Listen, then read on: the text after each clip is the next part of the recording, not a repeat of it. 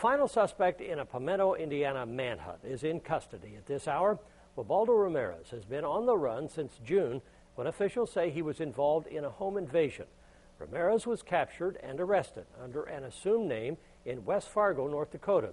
It all happened during what police believe was a routine traffic stop just 100 miles south of the Canadian border.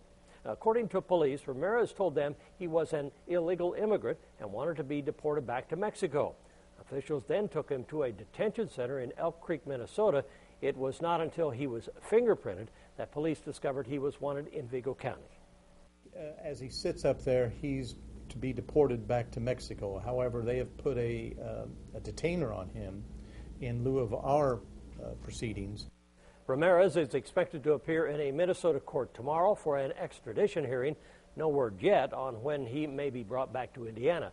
To see Sheriff Marvel's entire interview about the capture, log on to our website, WTHI-TV.com.